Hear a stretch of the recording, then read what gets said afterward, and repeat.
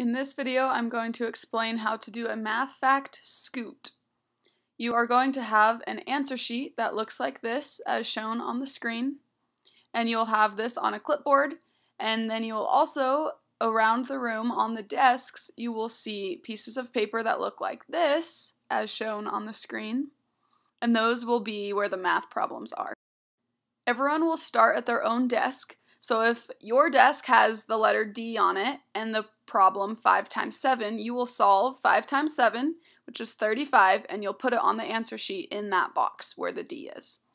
Then the teacher will say scoot, and at the same time, all of the students will scoot one desk to their right.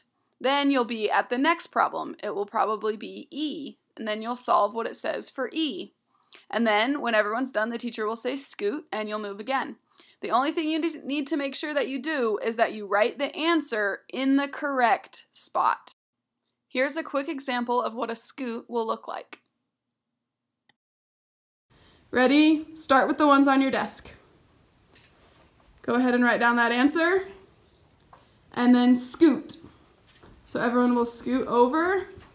The person that's at the last one will go to the front. You'll probably have more than 4 students playing with you. Scoot. So everyone will scoot. And this is how you play Math Fact Scoot. Good luck and have fun!